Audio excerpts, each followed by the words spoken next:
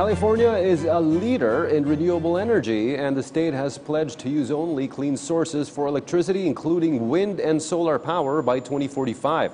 One hurdle is energy storage, but as we hear from Mike O'Sullivan, an old solution involving water and improving battery technology may help the state reach its goal of zero emissions.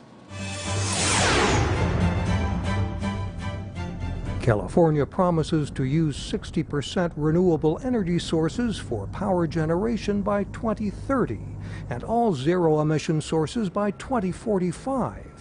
At Castaic Lake, north of Los Angeles, a power plant with a double reservoir may help them do that. It's one of 40 pumped storage facilities around the United States that is used for large-scale energy storage.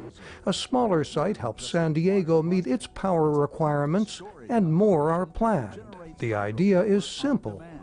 When you have excess energy during the day, you pump the water up a hill, and it stays there, and then at the end of the day, you're able to bring that generating unit online and then supply the energy back into the grid. Producing power without burning fossil fuels. Most utility-scale power is stored this way, using water. A smaller amount is stored with batteries, the kind used in electric vehicles and modern devices. In our cell phones, in our laptop computers, but they are expensive. So the challenge is to make them larger for transportation and power system application and make it cost-effective. He foresees a future when electric vehicles are tapped for power when not in use. Solutions where these vehicles' energy could be delivered to the grid, we call it V2G. That's vehicle to grid, but it's a long way in the future. For now, water is used to store large amounts of energy, and Los Angeles power officials hope to build a major project at Lake Mead near Las Vegas, where the Hoover Dam already generates hydroelectric power.